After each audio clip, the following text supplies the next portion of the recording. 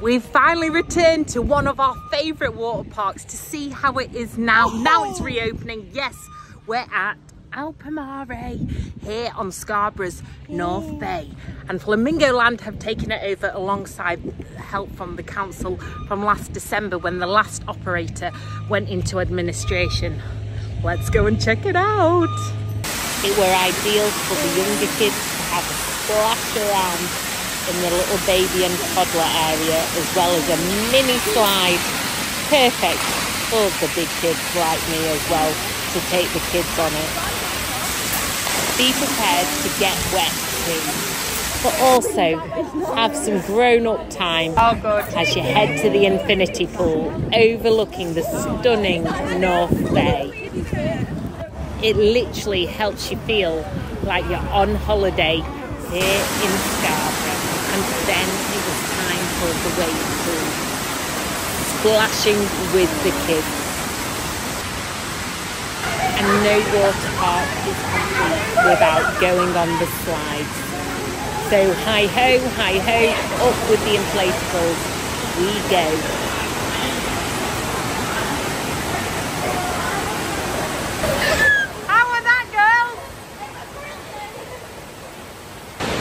So it's pretty much the old Alpamare as it stood, other than that the spa isn't open as yet.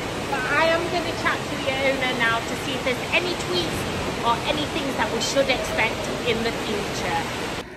What's it like opening here on your home turf? It's really rewarding. I've got to put all that personal stuff to one side really, because it's not about me, it's about Alpamare, the water park up and running, and wonderful job rewarding everyone that's done a great job on getting this far, but yeah, secretly puts a big smile on my face thinking I've managed to help get the building heated and the lights on again. And other than Alpamare, where do you recommend going to in Scarborough? Well, this good day, the seaside probably, and on the wet days we've of course got a wonderful facility indoors as well. But I've been here as a customer at night time in winter, and that was pretty magical, you know, nice and snug in the hot water overlooking the fantastic bright lights of Scarborough with steam coming up, and yeah, that was quite special really. And can we expect the spa to be back open at any point? Yeah, well, my team keep telling me off for being too optimistic. I wanted this done for opening, but perhaps that was a little bit too ambitious. But having said that, it was right to focus on the main target, but it shouldn't take that long to get it operational. It's a good state of repair up there. We've been working hard on that side of it, and probably plan to bring back people running their own businesses under our umbrella up there locally to get it up and running soon. But I won't make any promises, keep getting told off for doing that. And will we see any theme park rides here in the future? Absolutely not. This is something completely different. Interestingly, the plans I saw for the original concept had a 5th ride, which I'll be investigating in the fullness of time, and there was also a lazy river planned for as well. I don't know whether that actually achieved planning permission or whether it was just a conceptual drawing, but very intriguing. And I'm actually speaking to the owner of Alpamare on Thursday, so I'll be picking his brains about both of those.